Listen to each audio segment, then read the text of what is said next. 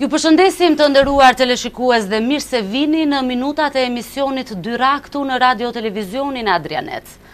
Siç është bërë tashmë tradit, ky emision në Radio Televizionin Adrianet sjell në vëmendjen e qytetarëve dursak, por jo vetëm, për kushtimin në punën e tyre të personaliteteve të shquar të qytetit tonë, duke përfshirë këtu edhe ata të cilët janë ndarë nga jeta.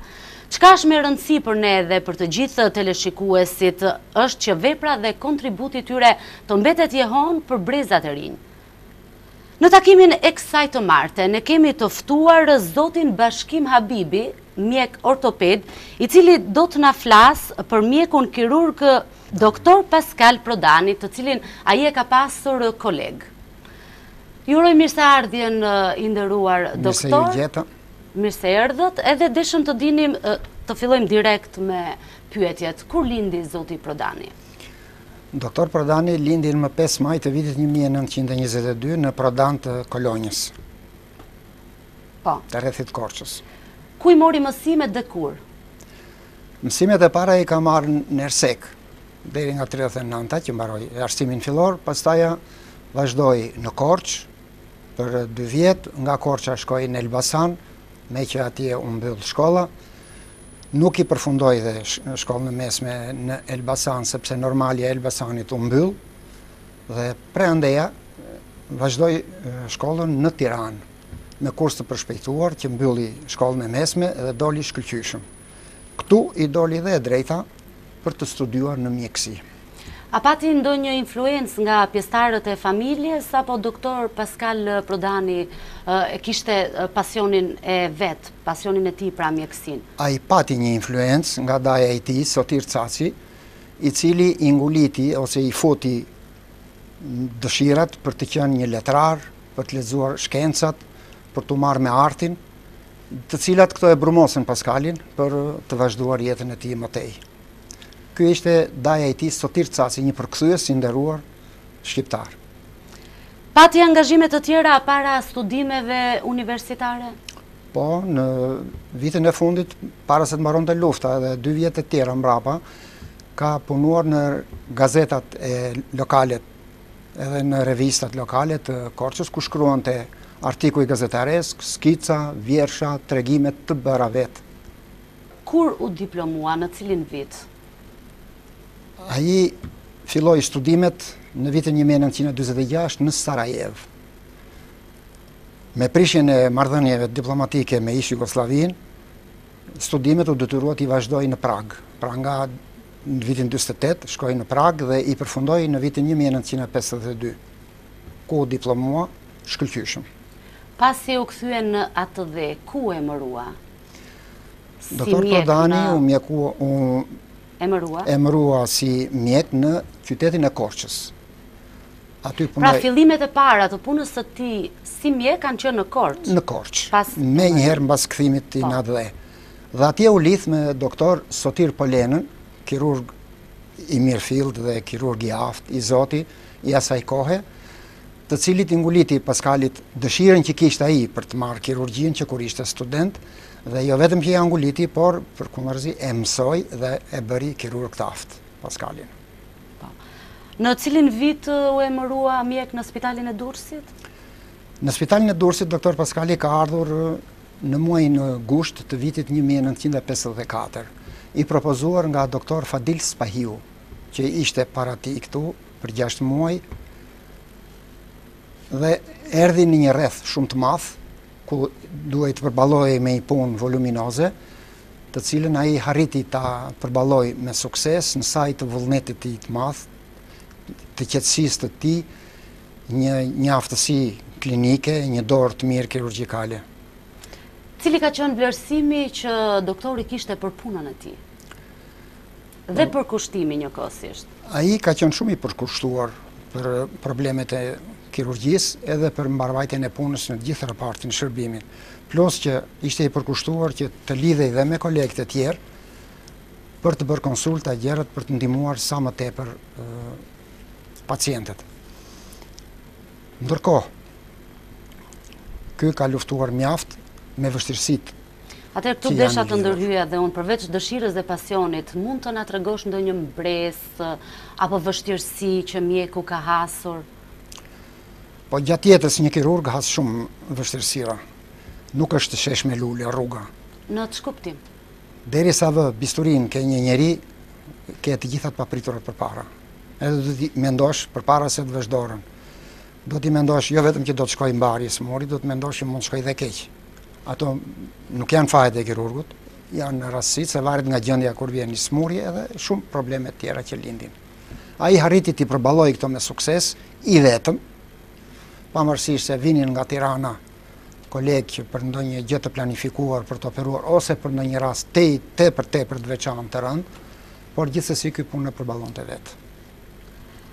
Veç punës në profesionin e tij, çfarë detyrash të tjera ka kryer? Ky ka kryer të gjitha detyrat e tjera që i takonin jashtë profilit kirurgjisë, se ishte edhe i detyruar. Ka qenë kryetari i kempit për rrethin e Durrësit, plus që ka qenë kryetar dhe antar komisioni të komisionit mjekoligjor në Poliklinik. Ka qenë marrë me aktivitetet ose me grupet e punës që organizonte komiteti ekzekutiv ose komiteti i partisë për probleme shëndetësore në rreth. Plus kësaj ai është marrë shumë edhe me organizimin e punës në pavion, me ato që ka pas mundësi të lidhet me kolegët e vet edhe për të mbarvajtjen e spitalit. Po me studime shkencore është marrë? Po, patjetër. Ishte një njeri shumë i ditur, njeri shumë racional dhe ka punuar disa tema të cilat i ka referuar dhe në sesione shkencore në qytetin e Durrësit, por edhe jashtë shtetit. Ishte një njeri poliglot, zotëronte shumë gjuhë, anglisht, frëngjisht, serbokratisht, çekisht, italisht, rusisht. A ka qenë i lidhur me mësimdhënjet në shkollat profesionale të mjekësisë? Vazhdimisht ka qenë i lidhur me shkollat e mesme profesionale për ndihmës mjek, për infermier, për mami, vetëm mësimdhënjes, por ka qenë dhe antar i komisioneve të provimeve të shtetit. A është nderuar ai pas vdekjes? Është nderuar pas vdekjes, por unë kisha mendimin tim, ky nderim duhet ishte bërë kur ishte gjallë. Ju i keni kushtuar diçka atij, që unë do ta lexoj tani. Po. Me rastin e 3 vjetorit të vdekjes, i kam organizuar një ceremoni përkujtimore në Pallatin e Kulturës.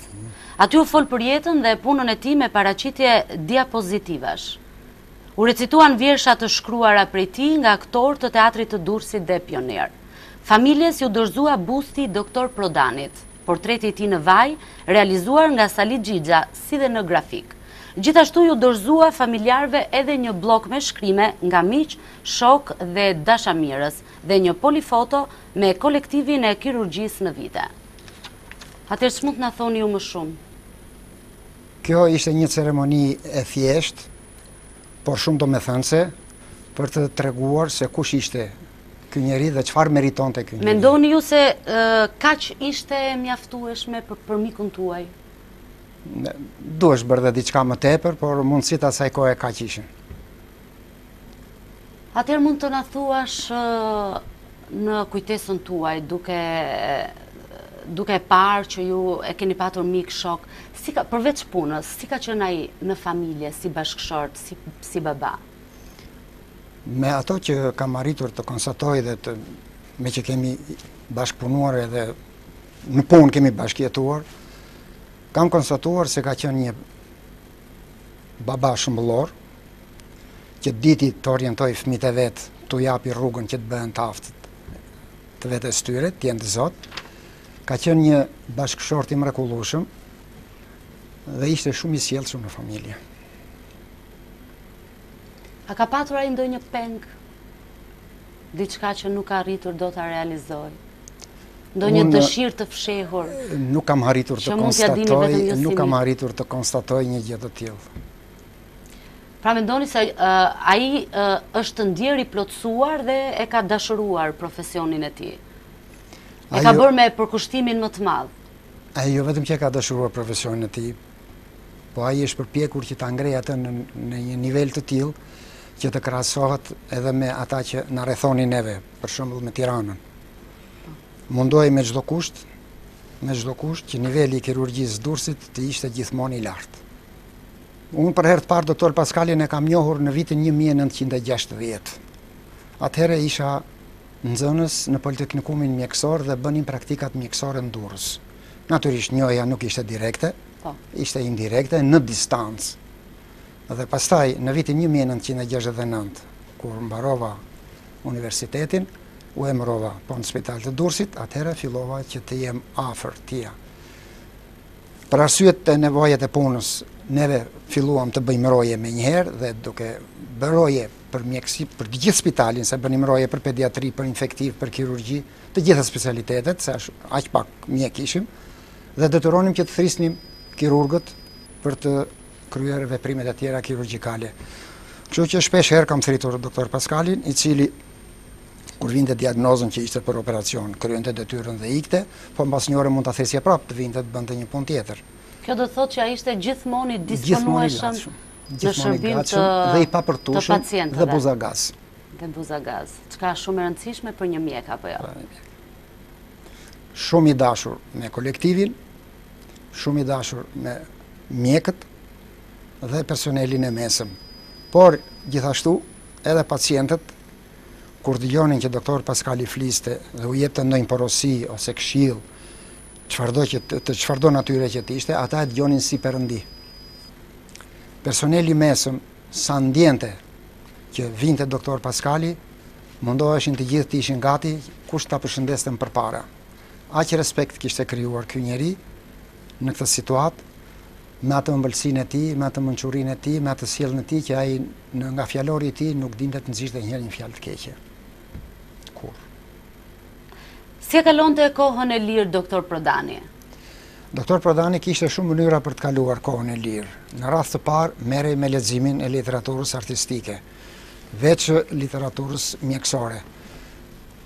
Shikonte filma, ndiqte programet artistike të qytetit, teatro, opera, dilte në shoqëri shëtitje me miq dhe shok, bashkë bisedonte për tema të ndryshme, artistike, sportive, letrare, ndërsa përsa i takon probleme mjekësore jashtë rrethinave të spitalit, ai nuk fliste kurrë. Po të kishte probleme mjekësore, ai i diskutonte gjithmonë atje brenda me kolegë, me çdo që të ishte. Jashtë donte të ishte jashtë sferës mjekësore. Unë ju falenderoj shumë për bisedën që zhvilluam në studio Dr. Bashkim Habibi. Ne kemi mbërritur kështu në fund të këtij emisioni të nderuar teleshikues, sollëm në vëmendjen tuaj veprën dhe punën fisnike të një njeriu siç ishte mjeku kirurg Dr. Paskal Prodani. Duke ju falenderuar të gjithëve për vëmendjen, mirupafshim.